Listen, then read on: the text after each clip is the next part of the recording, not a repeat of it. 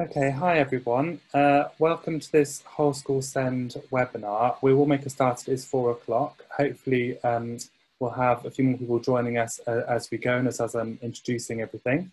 My name is Matt. I'm the Deputy Regional Send Lead for South Central England and North West London. With us today we also have Marius Frank from Achievement for All and Tom Varley from Skills Builder, who will introduce themselves in a few minutes. Do you want to give us a wave for now, Marius, so everyone can see who you are? Lovely. And Tom, do you want to give a wave? We also have Francesca and Natalie from Whole School Send, who are providing the technical support. The theme for today's webinar is connection, community and relationships, social and emotional learning to rebuild after COVID-19. Now, we're really conscious at the moment that there needs to be a real focus on supporting the emotional well-being of both teachers and pupils, and that schools are at different stages of working out how they're going to rebuild their communities as schools open.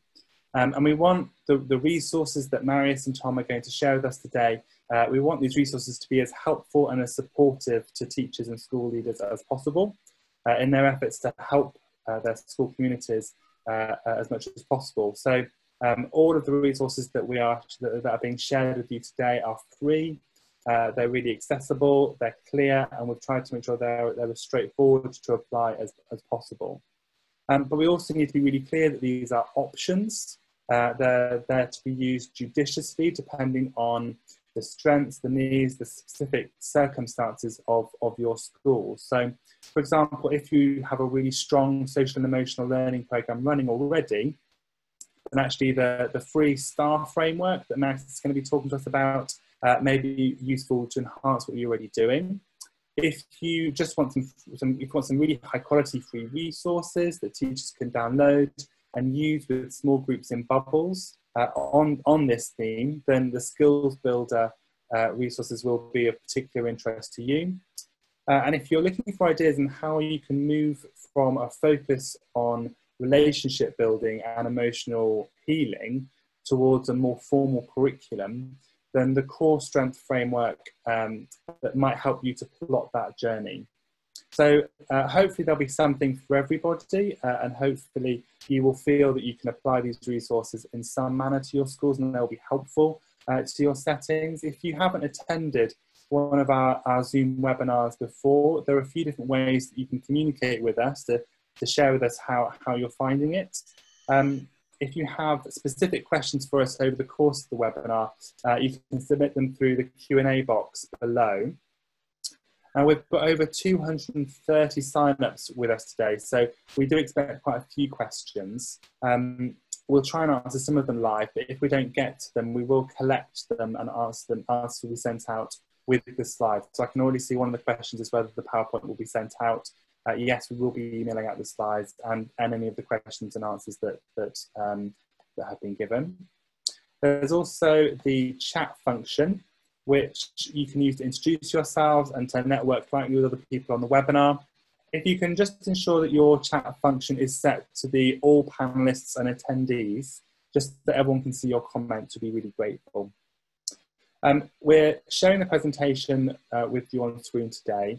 As I said, it will be emailed out afterwards. If you feel that it's too small, what we can suggest is you can go to the top of the screen. If you select viewing options and then change your Zoom ratio to 150%, that should help things.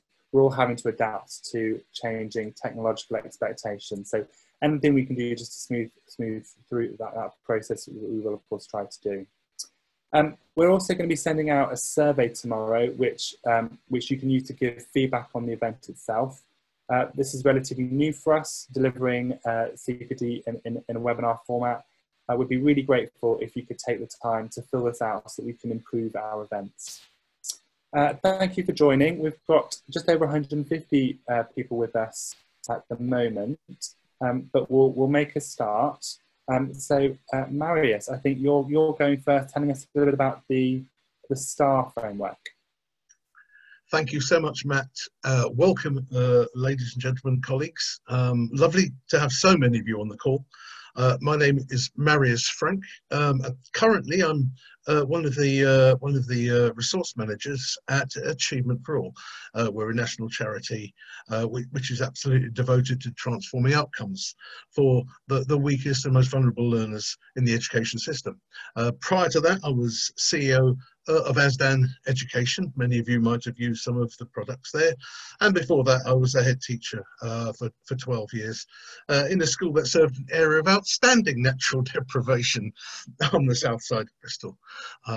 But one of those schools which were absolutely dedicated to transforming outcomes for young people and their families. So what I'm going to do is lead you through a short introduction, a scene setter, if you will, before I go into the STAR framework. And then Tom will take over and explain the skills builder framework, which we work incredibly closely with Tom. And the moment we had the invite to this, we thought this is going to be a marriage made in heaven for you guys. And then finish it off with our core strengths framework. Next slide, please, Francesca. Thank you. So we want to recognise the challenge that many of you are facing.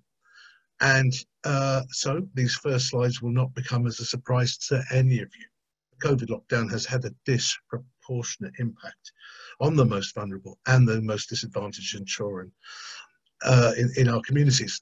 What we want to do with this webinar is introduce some practical tools that just might re-energise the learning conversation with parents and carers as well as the children and young people in your care, and realise that many of you need to take these learners on a journey towards a more integrated approach to learning, successful learning, and actually a lifelong journey towards independence. So these tools might be useful not just to address the COVID-19 issues. You might find some of these tools useful well beyond that. Next slide, please.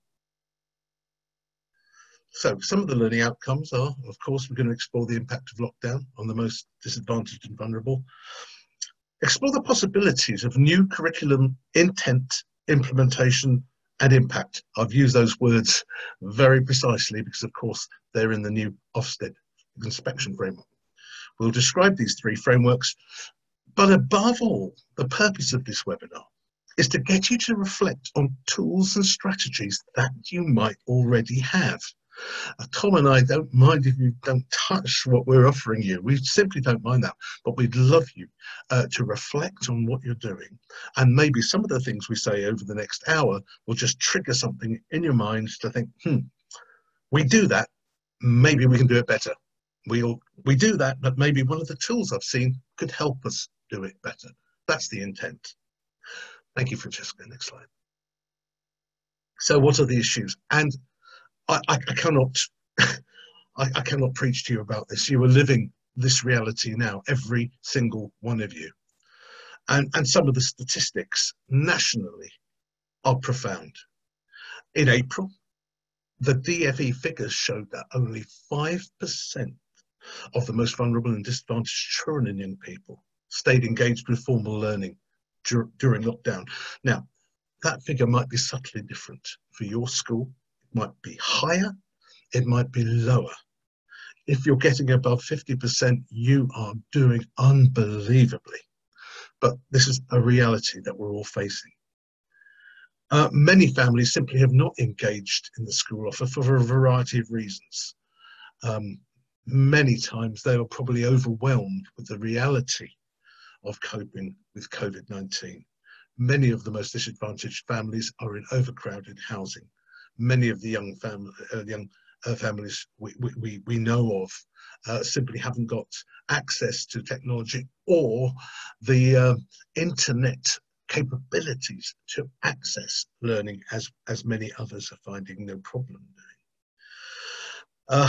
Connection lost with you guys, the key workers. The key workers have a profound impact on building trusting relationships in the school community. That's gone in many cases. Many of the young people who've relied on a daily routine and structure have simply not had one. There's a loss of motivation and purpose. Oh, what's the point question? Regression in social skills and formal learning. Now, we often see that during the summer break But this is profoundly different. It's longer and deeper than anything that's gone before.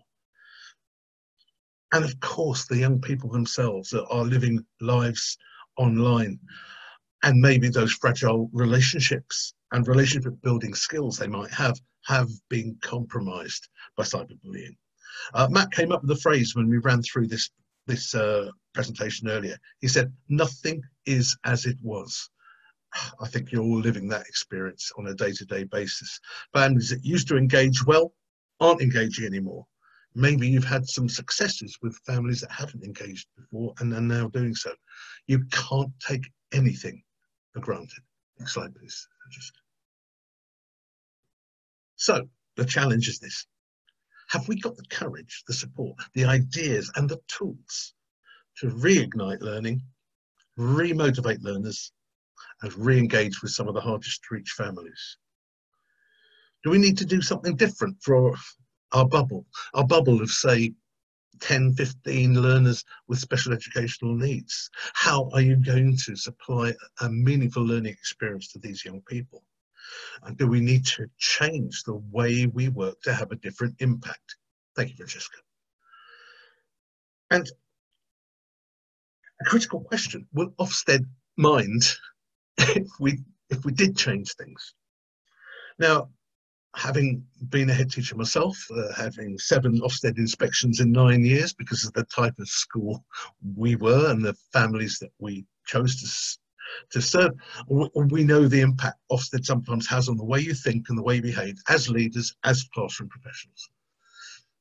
But we're sensing a bit more permissiveness from Ofsted in the last launch of the framework. And time again, we've been getting reports back that if you are considering a curriculum around the children you have, and you can articulate clearly the intent of your framework, how you will implement it, and what impact it's having on the young people, then Ofsted will listen. And so I think the take-home message from this is maybe have courage, think about the needs of those individuals or small groups of individuals in your school community and be brave in meeting those needs. I'm sure Matt will be leading a conversation on this at the end of the session, because I think this is at the crux of it. Next slide, please. So what would that post-COVID curriculum look like in terms of intent? I won't go through them, but there they are on the screen. And the word appears in so many different places. Re-establishing formal learning, reintegration, identifying and acknowledging small steps that kids might take, building confidence and resilience. There are so many absolutely crystal clear intent statements you can build around this small group of learners. Thank you, Francesca. Okay, so we're going to present to you 3 possible ideas to stimulate thinking, to use if you wish, or to just think, no, I won't use those, but I'll use something else. We really hope that you get excited by the possibilities of rebuilding a curriculum, around that group of vulnerable learners that perhaps are disengaged. The first one we're going to present to you now is something called Progress Stars. Thank you, Francesca. The Progress Star is actually an incredibly simple idea. It's no more, if you like, than something you can print out and use immediately with a group of young people, with individual young people. What is a Progress Star? Well, it's got 5 arms, and if you look closely, it's got 5 levels within each arm. What we're simply suggesting is that if your targets are smart enough, and if your outcomes precise enough, and if they're small enough to be achievable, then something like the Progress Star can capture a learning journey that can be understood by the child, understood by parents and carers, used by all of your staff, and could chart a progressive journey towards a larger target, towards those overarching outcomes for a child. And this could be used, of course, with a young person on an EHCP. It could be used as part of a graduated response, or it could be used for SEN support. Next slide, please, Francesca.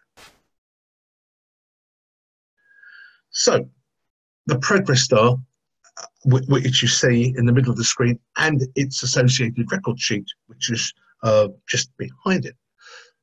They're designed to articulate and present a clear sense of progression, a clear sense of achievement, but in a visual and easy to understand format. Of course, it should be, aligned very closely to the objectives and learning outcomes in any planning you have. And the star in its record sheet is capable, as you can see, of capturing 5 different and distinct learning outcomes. They could be a mix. They could be a mix of social targets. They could be a mix of academic targets. They could be learning related. And it's up to you to shape those the way you want. Next slide, please, Natalie. Now, here is a very, very, very straightforward example of a young child.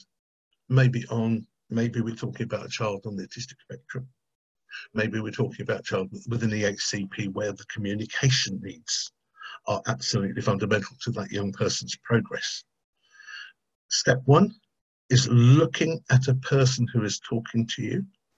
Step 2 is looking at a person you are talking to.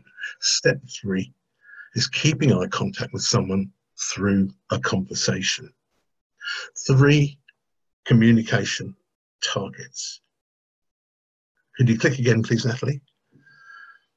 And those 3 targets are subsumed, if you like, by those 3 steps within a wing of the star. Next slide, please, Natalie.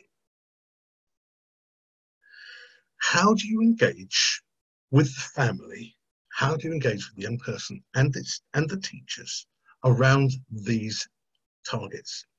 Well, there's a very simple way. You design a code. You agree a code. It could be colours, it could be solid lines and dotted lines. It's up to you. And sometimes it's good to get the young person to articulate how they would like it recorded.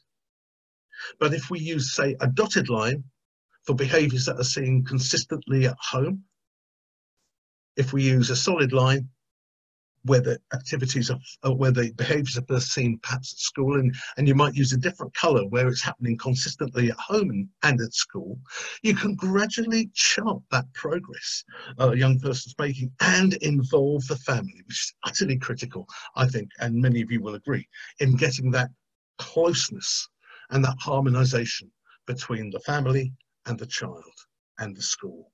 So you can use a variety of ways, if you like, of indicating where these learning outcomes or these social outcomes are being achieved and how consistently.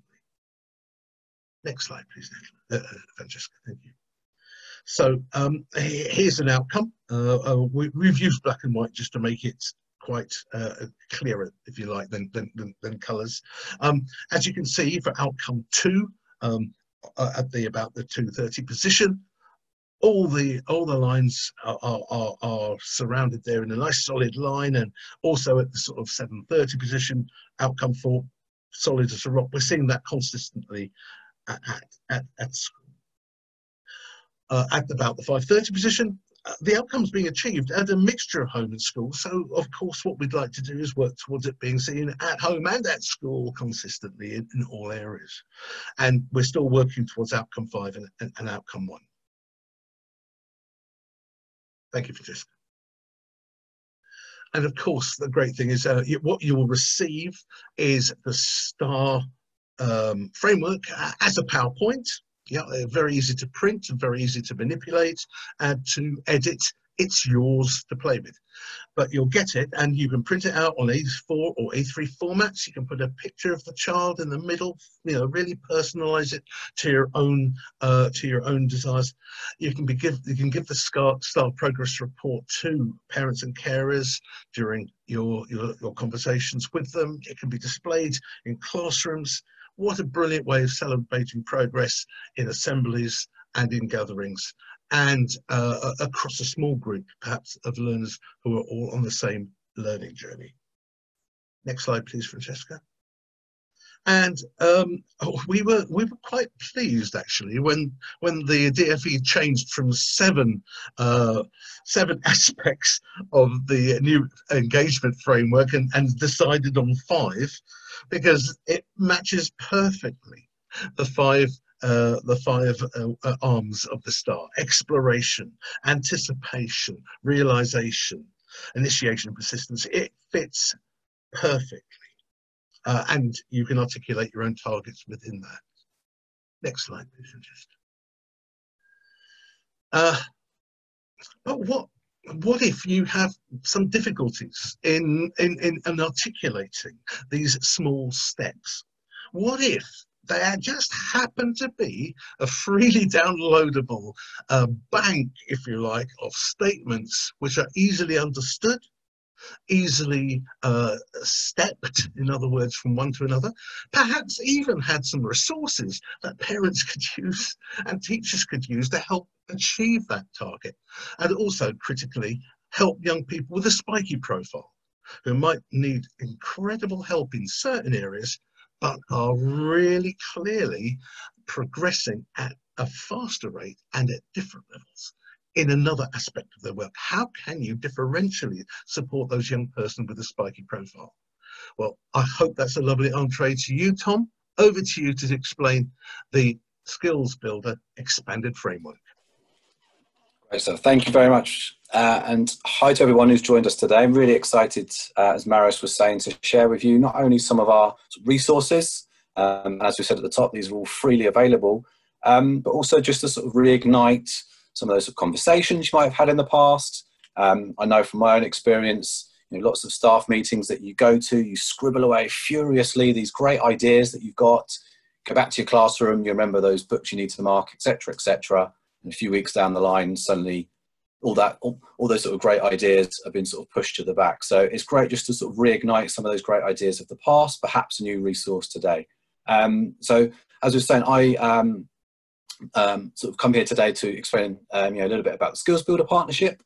We are a very small team, a not-for-profit team, formed of primarily teachers. I myself came from a primary background, having taught overseas beforehand, in a school with high levels of EAL, also of SEN, and so I got to know my SENCO extremely well during my time there. When I joined the Skills Builder Partnership, the work I now lead on is to ensure that all of our learners, including those with additional needs, are able to access and develop these 8 essential skills that you see there, and all of it geared around our mission that one day everyone will build the essential skills to succeed. The everyone in that mission is very, very important, of course. And as you'll see as we run through the framework, this is not just sort of solely reserved to young people and to children. It's lifelong learning. And it's also very much thinking about different contexts, different settings. Obviously today we have, I'm sure, lots of teachers, lots of SENCOs, but perhaps even parents in the room as well. So thinking about how we can really think about that skill development in a range of settings. And also the word at the end of that mission there, to succeed, I think is a really important one. Success looks so different for the young people and the adults that we're working with. And to think about what success looks like and to make it meaningful is a real key part of that. As Marius explained as well, there's no sort of right or wrong way to do this. There's no off-the-shelf way to do this. And as we go through and look at the framework and some of the resources, I will give you a couple of sort of examples and ideas of how schools and settings are using some of these resources in the framework. But as I say, there's no right or wrong way to do that. So if we can just move on to the next one, please, Natalie. Thank you. So we can see here the 8 essential skills. We sort of break those down into those 4 pairs there. And as we heard at the top from Marius, particularly the time we're going through right now, the self-management skills, I'm sure, are coming to the fore right now. The skills of staying positive, also of aiming high, for thinking about target setting, thinking about sort of really setting ourselves targets and goals, which don't always have to be these huge sort of long-term targets that lead to these huge achievements. For many of the young people or the adults that we're working with, perhaps thinking about aiming high targets, it could be around a piece of work they undertake. It could be around how much they do sort of across the course of a week. Obviously, the teamwork and leadership skills as well, and collaboration have really been sort of put to the test at a time like this, and how we think about the way that we collaborate with others, the way that we work in teams with others, particularly going back to schools and colleges in these bubbles, is going to be a real sort of challenging time.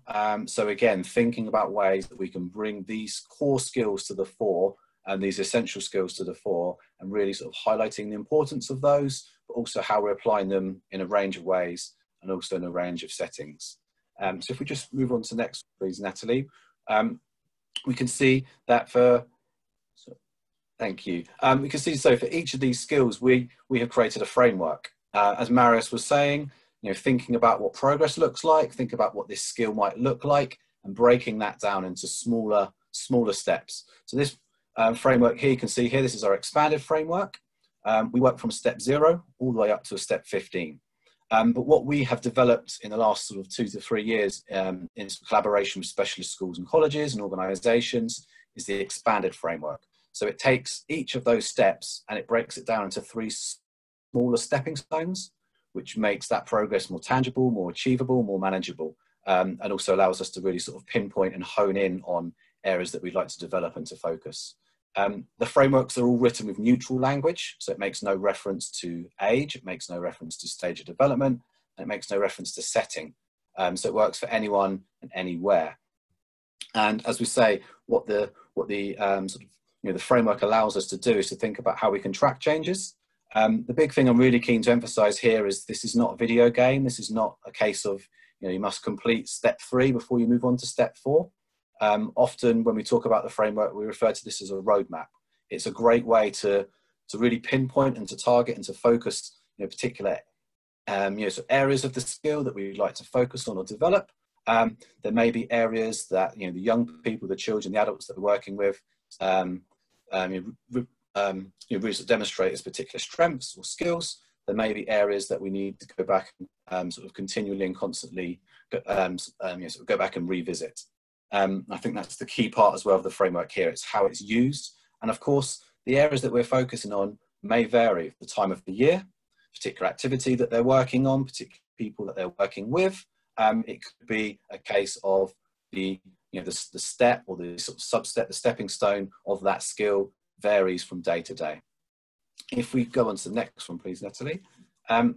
As I say, for each of those skills, those 8 skills that I mentioned there, the essential skills, we have that expanded framework. And what that allows is, as well as obviously thinking about ways to set targets and looking for next steps, it also allows us to highlight strengths, and it gives those young people, those students, those learners, the real opportunity to verbalize the skills, to talk about why they're really creative and how they've done that and how they've demonstrated that. As I say, in the work that we do with schools and colleges across the country and organisations too, we've really built up a great sort of bank of best practice. I'd like to share a couple with you now. So if you think about one of our schools in Kent, just started to use the framework this year, called Cleve Meadow. They decided it was, got their students in, they looked at these skills, they looked at the students, and they thought, before we can work on anything else, teamwork has to be our focus. Teamwork has to be the priority. So whilst we've got these 8 skills here, for them, it was all about honing in on one of those skills. Teamwork was then referred to, the framework was used to think in tutor time, where we see our strengths, where students might sort of feel that they excel and can really sort of demonstrate these skills. The framework, the step posters, are then used around the school for students to refer to at different times. So perhaps at break time, after a sports activity, before or after lessons, they might just be starting to think about how they've demonstrated that skill, or a target they might set themselves going into their next stage or their next phase.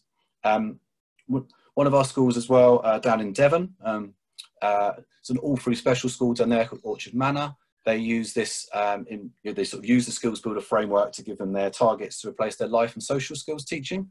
So thinking about things like circle time, things like PSHE, it's really great to sit down and have those discussions and have those reflections around these skills. What was really key there as well is they talked about some of their students found self-praise or self-reflection quite challenging. So it was a really nice way for them to talk about how they'd seen others demonstrating these skills, and then to pick out the different steps and different descriptors to see those. But also in mainstream settings, we've got some great examples. School I work very closely with in Hillingdon called Colin Manor. They use these skills to underpin their interventions, and also their one-to-one and small group work that they do, and they think about the progress. These students who perhaps, sort of finds academic achievement and academic sort of subjects quite challenging, they sit down and they focus on the skills that they've been developing, and it's a real great way to sort of highlight the strengths that they do have, and to really sort of draw out the progress that they have made as well. If we go on to the next one, please, Natalie. So what we've done is we've developed something here called the interactive framework. So if you can go to our website, skillsbuilder.org, and if we just click the next one, please, Natalie, you'll see a little sort of run through how the interactive framework goes. You can set your skill at the top there. You've got at the top there the description of the skill, the definition. You then look through those steps and think about which of those skills you'd like to focus on and develop. The Build It tab and breaks that down into those building blocks, which align with the expanded framework. We've got some reflection questions there. We've got some short GIFs to highlight some of those key areas. And then at the bottom, depending on where you'd like to develop these skills and to focus on these skills, some key sort of activities and tasks. So perhaps that's educators, perhaps that's individuals working on it for themselves, perhaps it's parents and carers looking to develop these skills at home.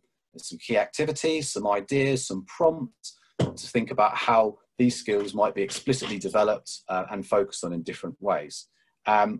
I've just been joined by my 2-year-old daughter, so she's testing my staying positive skills for me right now. So if we go to the next one, please, Natalie. Excellent. So as I say, as well as the framework, we do have a bank and a range of resources.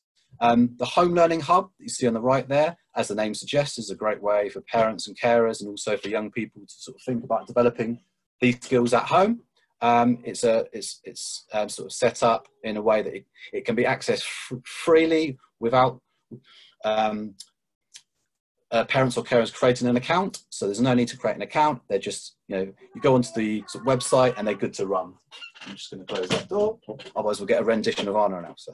Got some skill stories on there. We've also got some short activities, and there's also a daily challenge. So each day there's a sort of daily challenge that focuses on one of those skills. It may be around cooking a meal. It may be around how you've helped out around the house. On the left, we've got the Resources Hub. This is obviously geared more towards your teachers, your SENCOs, your support staff. Again, it's free to access. Again, it can be accessed without creating an account. If you do create an account, as you see there, you've got the opportunity to create groups and to baseline your students. So it may be against one of these skills, it may be against all of these skills. Great way to sort of track the progress that they've made, perhaps in one of those intervention groups that we talked about, or perhaps the focus skill that I've been working on. And some resources there as well to perhaps like to use the skills tokens to really sort of reward and demonstrate the success, skills passports to record the ways that they've demonstrated these skills, and the skills posters there as well, which take the sort of those smaller parts of that framework, those stepping stones between the steps. So you haven't got that overwhelming document. You've just got the real sort of key points that you'd like to focus on and to hone in on as well. And if you just go to the last one, please, Natalie. There we are. Thank you very much. And I'll pass back over to you, please, Marius. Thank you. Oh, thank you so much, Tom. Tom and I have worked quite closely now for the last 2 or 3 years, and we recognise that one of the most difficult tasks I think teachers have is to articulate to parents and to children some kind of overarching structure that actually acknowledges that underneath formal learning are a set of competencies, a set of thinking skills, that could help you live and work and learn for the whole of your lives. This we kind of touch upon it in various aspects of our work, don't we? At the moment, Carol Dweck's growth mindset approach to resilience, social and otherwise, and grit, is quite popular. Small element of it. But what about the other skills that can be used and deployed and recognized? I think Tom mentioned the verbalization of learning, the verbalization of thinking. If you are a fan of the likes of Vygotsky, you know where I'm coming from. If you can talk about it, you can think about it. And so a language of learning almost needs to underpin everything you do. We've recognised this amongst the 4,500 schools that we've worked with at Achievement for All over the last decade. And out of that absolutely massive intelligence base of frontline professionals, we have developed something that we are calling core strength. Now, there's lots of thinking frameworks out there, so please don't think we're saying this is the only one. It is clearly not. There's many others. So you may think about this conversation as something to evoke something you're doing already.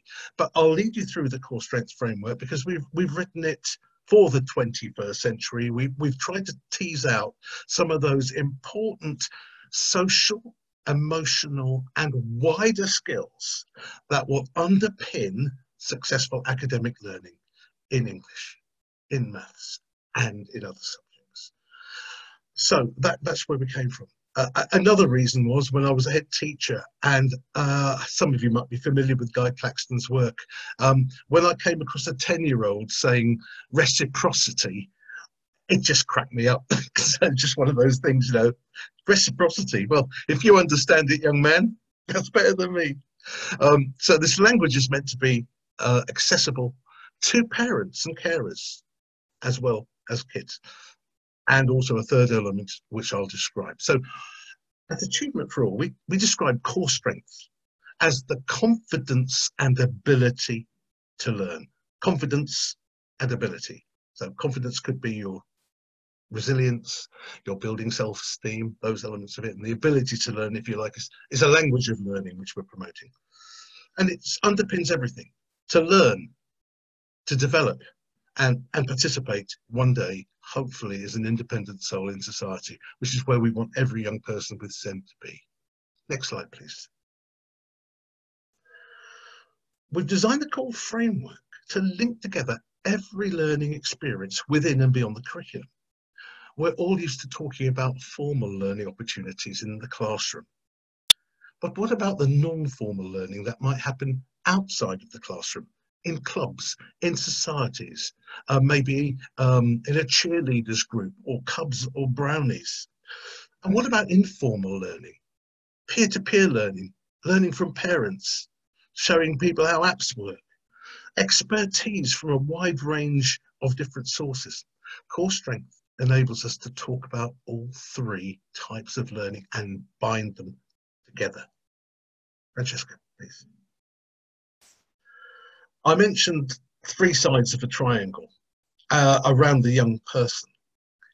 We're teaching professionals, we're the school part. We want to engage with parents and carers far more explicitly around learning. But what about those clubs and societies? So we've developed core strengths in a common, easy to understand language of learning that can be used and applied in youth service provision as well as homes and schools. This is critical. We've done this now for 2 summers running with a charity called Street Games, who have been running the Fit and Fed programme, where hot meals are prepared and given to the most needy kids in Brent, in Sunderland, I think Leeds, Sheffield, and a number of other places. They've used the core strength framework now to add value to the activities they're doing. Next slide, please. Our core strength framework is progressive. It supports the growth and application of thinking and learning skills from early years through to post-16 and beyond. The targets are progressive, like Tom's framework. It goes up with the child. Next slide, please. And critically, we have a range of resources that enable you to reward small steps in learning and perseverance. That's what a lot of learners have always talked about. They want acknowledgement for those small steps in learning. Thank you. Thank you, Patricia. So I'll quickly go through the components. There's 7. Thank you, Daphne. Now, if we talk about this magic ingredient called self-management skills, if you look at every single CBI survey from the year dot, they've talked about wanting young people who have a positive attitude and are capable of self-managing, to take responsibility for their own learning, and as they get older, their career management.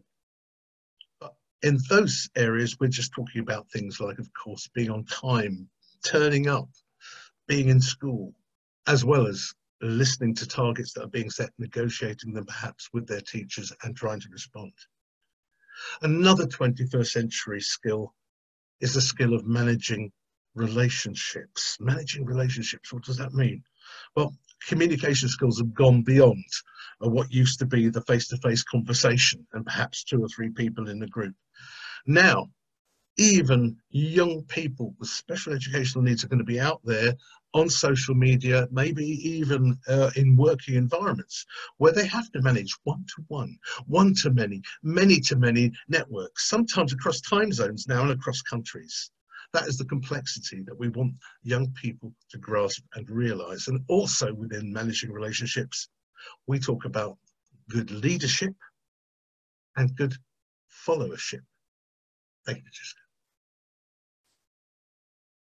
And how about managing information and information flow? I don't believe young people when they say they can multitask, listening to their favourite music whilst on social media and doing their homework and perhaps watching a television programme at the same time, but some can. Fair enough. But if you think about it, learning is being redefined, because it's not just what you learn, it's unlearning and relearning. Think about every time you get a mobile phone update and you change your equipment. It's constant. It's constant. And how about spotting the signal from the noise? How about spotting fake news? There are a whole hatful of skills that young people need in terms of managing information and creating new information. That's what exactly. The final one of these 4 building blocks, which perhaps don't link to formal learning, is what we call creativity and context. Now, a lot of schools worry about the state of their arts curriculum and justifying it, and how does art fit with music and dance and drama? How can we, if you like, justify it in young people's minds? And where does creativity sit? Well, think about it. Creativity is actually at the heart of initiative, enterprise, entrepreneurship, spotting and developing opportunities, creating new knowledge. The same creative processes that you might apply to an artistic piece of work underpin problem solving when those problems are open.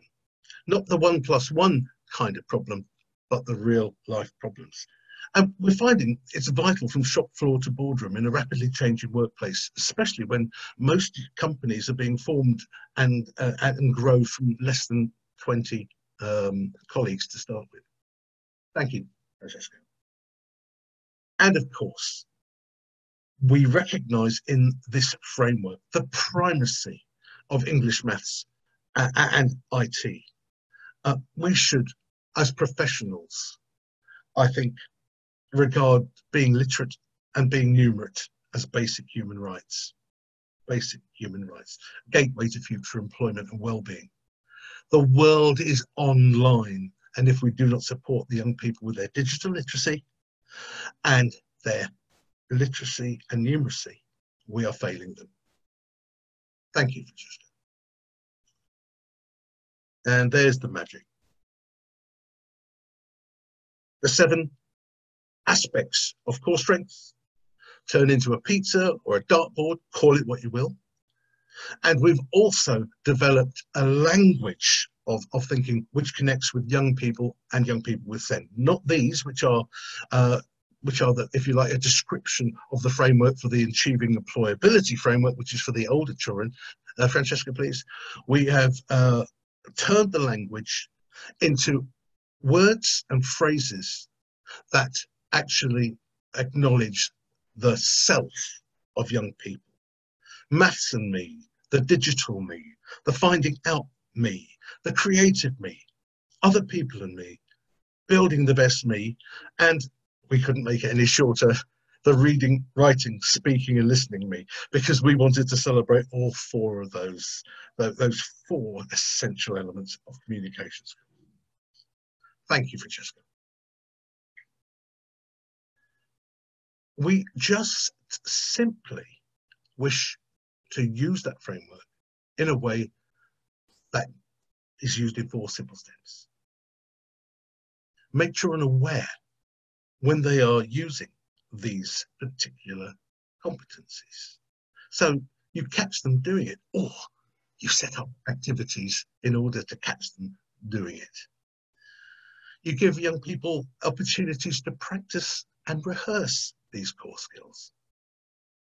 Then you allow them to apply these learning opportunities with support. You give them opportunities to grow their skill, but then, as all good pedagogues do, we take the scaffolding away. We encourage independent use. Make aware, practice, apply with support, encourage independent use. 4 simple steps. And people who aren't teachers, many of the youth professionals we work with, understand this and can apply it. Also, which is wonderful, families understand it too. Families understand those simple 4 steps too. Thank you, Francesca. Okay, here's a couple of examples before I throw the conversation open for discussion. Here's a simple problem. Select a route for a walking bus so that all 4 friends get to school together. The school's in the square and the 4 figures represent the children on the map.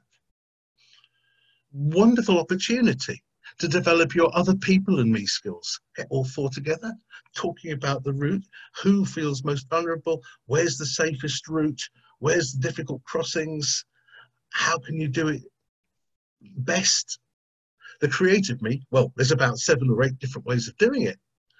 You look at each one, you acknowledge each version of what could be, but then you select the right one. And maths and me, of course, timings, distances, and so on and so forth. A simple activity like this can get social and emotional learning reignited, but around core competencies. Next slide, please. And this is a particular favourite, social distancing ball games. Imagine marking out, using either ribbons or squares, a pitch with 2 goals. And simple rule, simple Covid-19 rule, only 1 young person is allowed in each square at once. There's more squares than people on the team, of course. And the example is to get the ball in the net. That's the target. Now, you can invent rules. You can use hands, feet, or hands and feet. You can appoint referees, and you can also appoint creative people to make up rules as you go along. At least 4 passes before shooting. Everyone needs to be a ref. Everyone needs to be a timekeeper or scorekeeper at some point. I can imagine an entire day of activity hitting nearly every single one of the core strength competencies in the course of applying a learning, if you like, a learning activity of this description. Thank you, Francesca. As with Tom, we have a range of freely downloadable sheets and posters. Again, please, Francesca, if you wouldn't mind. Printable stickers, again, please, Francesca, and record sheets, records of progress, so that it structures the thinking with a co-worker and a young person, perhaps. And again, please, Francesca. And a certification, and again, please, Francesca. and a range of posters and icons that you can drop into worksheets, put on walls, even use as what's in it for me statements in learning outcomes and as such, all freely downloadable. And all of those posters are totally editable. So you can put your own targets in there, your school or Academy Trust logos. It's totally yours. It's yours to define and decide what is best for you and your learners. Next one, please. So, just winding up now, we've presented 3 different overlapping models, and that can be used individually or in part or not at all, to try and drive new social and emotional challenges. Next slide, please, Francesca. We should be talking about what we call SMART cell, all right? SMART social and emotional learning. Specific, measurable, achievable, realistic, time-constrained social and emotional learning. And we can use some of the targets, as you can see around that SMART cell topic, from Tom's framework, as some of those SMART cell targets perhaps for individuals or groups. You will have your own. You could perhaps use the core strength framework to do so. Next slide, please, Francesca. And this is key as well. It's got to be a progressive cell. Step-by-step improvement, articulated clearly. You can't just keep kids at one level. You've got to keep the challenge going. And I picked 4, again, statements from Tom's bank of resources that could just rack up, if you like, the challenge and the intensity of the cell experience. Thank you, Francesca. Finally, when you get the PowerPoint, if you look at the PowerPoint slides online, they'll be in the form of a PDF. All of these links work. So literally, you are a click away from downloading and using either the ProQuest framework, the Resource Hub, the Learning Hub, and also the free core strength materials. I've also added there the Covid-19 leadership support package, Achievement for All. We've produced a whole range of programs that schools could wish to buy into if they wish, which are addressing what we know are the leadership challenges you're all facing today. So that's about it. Thank you, Francesca. I hope you've enjoyed that little journey through our ways of presenting a new way of engaging, a new way of, if you like, remotivating. And over to you, Matt, really, to lead the discussion. Well, thank you. Thank you, Marius. Thank you, Tom. So we've had a few questions come through both the Q&A box and through the chat, which we've tried to answer as we can as we've gone along. There were a few that I just wanted to tease out and throw at you, Marius and Tom, so I hope you don't mind being put on the spot. Tom, we had a question from someone called Ben Preston asking what evidence there was of measurable impact of Skills Builder. I know you've spoken about some of the schools that have used it, and obviously, a measurable impact might be any number of things. Are you happy just to answer that one? Of course, yeah, thank you. And thanks, Ben, for the question. Yes, I saw your reference there to the APPs. It was actually sent a small chill down my spine, because I remember going to those progress meetings and being told X amount of students weren't making progress against the APPs, when of course myself, the Senko and everyone involved working with that student knew that they were, because they were coming to school, or they weren't coming to school in tiers, or they were able to work with new talk partners. And so I think where the Skills Builder framework really comes in useful is being able to sort of chart and really identify and to measure the progress that they are making in other areas, other subject areas, as well as other areas of sort of aspects of their life. In terms of the impact, I think it's seeing the direct correlation between the skills that they are developing and how that then sort of impacts on things like school engagement, on how it impacts on their social skills, and ultimately potentially how it then also impacts on academic achievement.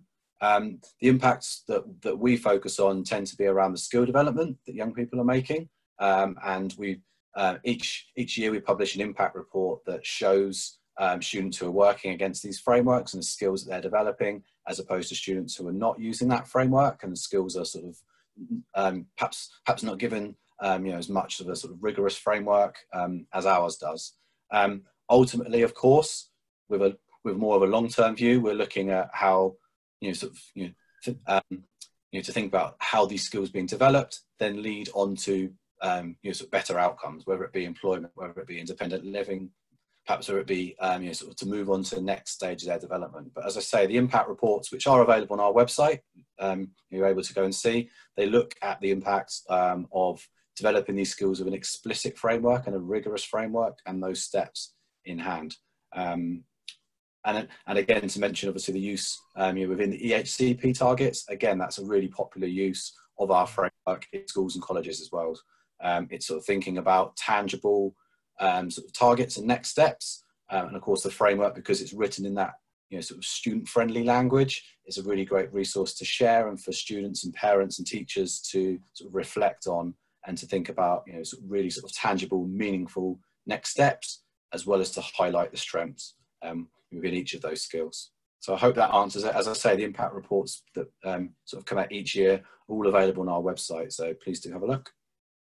Thanks, Tom. And that's really helpful to be signposted towards reports on your website. I'm conscious that there are, in discussions I have with schools and teachers, Senkos, that actually there are young people who we are sometimes looking for an alternative way of measuring their progress. And by progress, what we're talking about is their engagement. And it's interesting, Cara has just popped up a question about how this pertains to the new DfE engagement model. And actually, although the engagement model is aimed at learners who are working at pre-national curriculum levels, actually, I think those of us who are looking at it are thinking actually, for some of our learners who are working at a national curriculum level, thinking in terms of engagement and how we measure an increase in engagement, which will impact hopefully on their attainment, is actually a really useful way of thinking. So thanks, Tom. Marek, I've got one for you from Liz Gray, asking, has the STAR framework, has that been observed by Ofsted to your knowledge? What was the feedback on it? And do you know of any schools that are currently using it? The answer is it's absolutely brand new. We literally hatched this over the summer in demand, if you like, from teachers saying they needed a framework. They needed a framework that could bind together the home, the school. And we happened to be developing it, and we were a bit concerned, and we weren't going to launch it because, as you know, the engagement model was going to have 7 arms to it. And it just all looked very cluttered, and we thought, we didn't want to put something out that confused people. But when we realised the engagement model had 5 key outcomes, we basically got it out of the hangar again, and we produced it. So we are formally launching it actually this week. So the timing for this webinar has couldn't have been better in that sense. Well, and presumably as well that the STAR. It's not just for children who for whom the engagement model is appropriate. It might be useful for as part of any general program that you've got, of course, or indeed as a short-term child-friendly intervention or at least way of showing progress if children are coming back into school and schools are identifying new challenges. Absolutely. And we tried to make it as visual and as low literacy as possible, because as we all know, many of the young people with special educational needs have come from families where there is quite low levels of literacy, and it makes it extremely difficult sometimes to articulate small step progress with them. By making things visual, by simplifying the language, we hope to engage with families in a far more sort of interactive way. Yes. Yeah, and I think if we know that when children are in crisis, that their levels of language can drop to what we know it could be, and having something presented visually in the classroom to support them as they come back into school, I think it makes total sense to me. I know that was one of the questions that came through it. Another question has just popped up about you can't give emotional progress a simple scale, and oh wow, I couldn't agree more. Emotional progress is one of those a catch-all phrase which is used by many people, but when you break it down, it is extraordinarily difficult. It's one of the reasons why Achievement for All, we've concentrated in the last 3 years on producing a program called Achieving Wellbeing. We kind of recognise well-being is at the heart of learning, and boy, COVID-19 has certainly focused the mind on that, well-being at the heart of learning. Some of you will be familiar with some of the wellbeing scale tools that you can get out there, and some of those are quite useful. Difficult, I know, to use with some young people with special educational needs and difficulties, but you often get those outlier indicators which start to tell you if a child is enjoying what's happening, like attendance, like engagement, like actually being there. And trying to get these young people to re-engage back is one of the absolute aims of the materials that Tom and I are presenting today. Something that's different, distinctive, it might be new, and it just might be the thing that re-engages and reignites formal learning. We had another question from Liz Stratton, who was asking where the physical me fits in to the core strength framework. Are you happy to pick that up as well, Marius? By physical need, what do you think Liz means by that?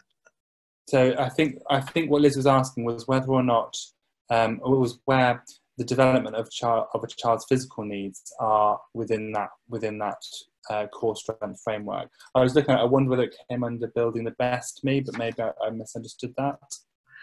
Well, the physical needs, if you like, can be subsumed into the core strength framework. It's how you do it. I think the key for the core strength framework is that we're talking about mindful core strength. Yeah, and if you like, when we are presenting this to young people, we've got a little video which basically says that to get better and better at moving or sport or your fitness, you practice and you rehearse and you get coached, and your body can do tasks better. And the link we make is exactly the same for the brain, because the brain's part of the body. And if you use a language of learning, if you like, mindful core strength, it goes together with physical core strength. So in answer to the question, it's about mindfulness and mindful core strength rather than body. Yeah, okay, acknowledge it. The framework perhaps doesn't meet exactly the needs of young people with physical needs, but Tom's framework certainly does. And the STAR framework could be used to set those physical, step-by-step, small step improvements to motivate the young person. Yeah, so it could be used. So if a teacher's looking at thinking, actually, I want a physical development strand, they could use that in conjunction with another program. Absolutely. I've got a question of my own. I don't know if I'm allowed to ask questions of my own, but I'm going to do it anyway because it's maybe controversial. I was just wondering, Marius, of the core strength components, which do you think we should be focusing on right now? Which of those components can you start with one and then build? Of course. And how does that look like when you've got only a small amount of time in the classroom with kids in a very odd and artificial way, and you're balancing which of those components might best be delivered remotely versus when they're in school? Is it aiming towards English and maths, or how do we reconcile it with a broad and balanced curriculum? I've just thrown that at you. Yeah, okay. Come to one of the training events. It takes half a day. No, I think, and many people I've spoken to agree. It's other people and me, I think, which is going to be the absolutely critical, I think, key step to re-engage young people. Other people and me. Many young people have been marooned in their families, in their social bubbles, which might be 3 or 4 brothers and sisters in an overcrowded house with a mum and a father who might not be able to support their learning. They almost need a reintegration into community life. There's also, and my heart bleeds for school leaders at the moment who have 150-page health and safety assessments to do. There is so much that the young people need to understand coming into a COVID secure school environment. So a way of acknowledging all of that social learning that is necessary to reintegrate into a school community, you could use certainly the core strength framework in terms of me and others to show the importance of A, following these instructions, but B, being part of the community, and in other words, reframing all this as a positive. If you can meet these requirements, you are doing brilliantly in yourself. And also, I really do worry hugely about the emotional well-being of many of these young people. That's a whole new conversation, isn't it? But much of their anxiety may well be buried. And anyone who's seen me talk before, my mantra, which is an anxious, frightened, or angry mind will not learn, however outstanding your teaching is. So it's meeting those lower tiers of the Maslow hierarchy. It goes back to that, and maybe the framework that Tom has and the core strength can, if you like, build those secure blocks at those low levels again before you move forward. Great, thank you. I can't see any other questions that have come through. We've got some comments coming on, still coming through the chat. Was there anything that Marius or Tom that you wanted to add at all? There is a good point that's just come through about these frameworks being underpinned by good quality and skilled relational practice. Absolutely.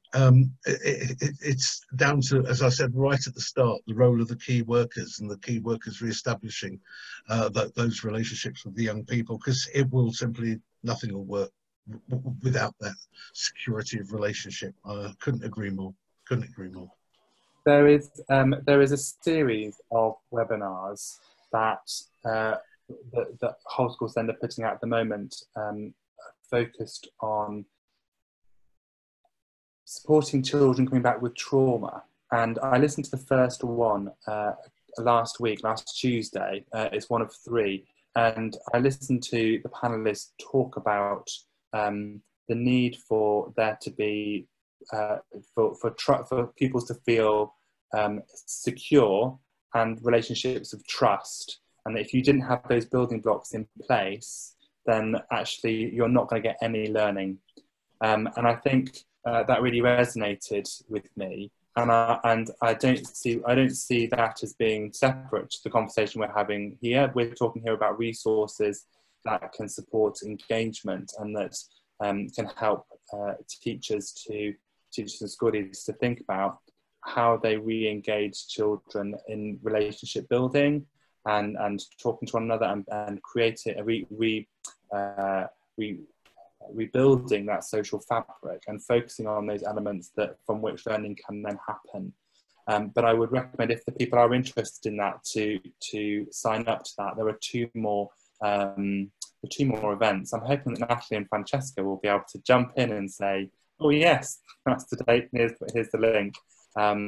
But it was really, I would really recommend that if that is a particular interest, particularly if you're working with children in care or who are post-care, which I think Liz says that she is. And on that point as well, Matt, and it sort of ties in nicely as well with the sort of previous point. I think one of the best examples I've seen of when the skills development, or sort of you think about these core skills and essential skills, has really been embedded in a school, is when the teachers really take it upon themselves to know their own strengths and their own areas for development. And so previously I've sort of heard examples of schools where they sit down with a framework during a staff meeting, and teachers will look through the skills and assess themselves and then come back and share that with the students. And you know, I talked at the beginning about how this is not for a particular stage of life. This is lifelong learning.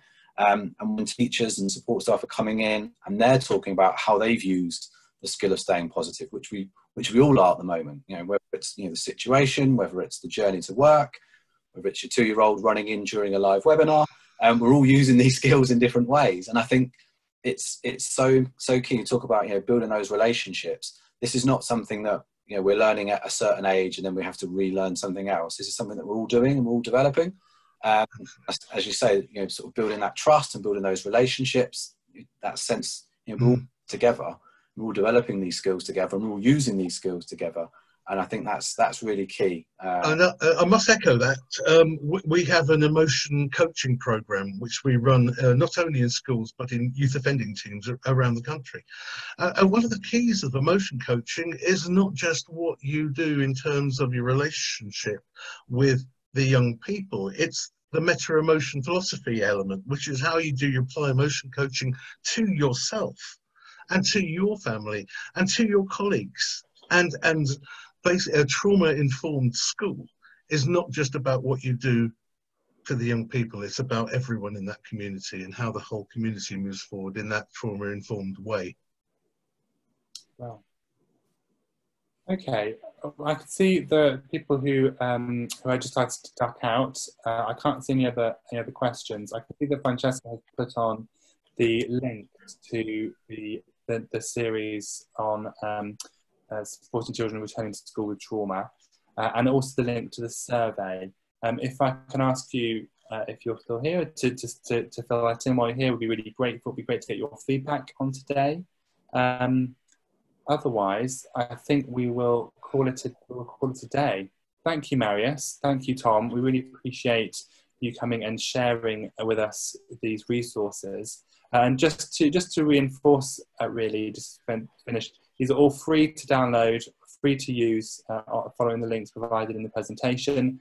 The presentation will be emailed out to you separately, and if you are wanting to signpost other people towards this seminar, you will also get a link which you can share, which will where you'll be able to rewatch this if you so choose, or share with somebody else. But otherwise, thank you very much for coming. We hope to see you again at other webinars such as this by Whole School Send, and take care.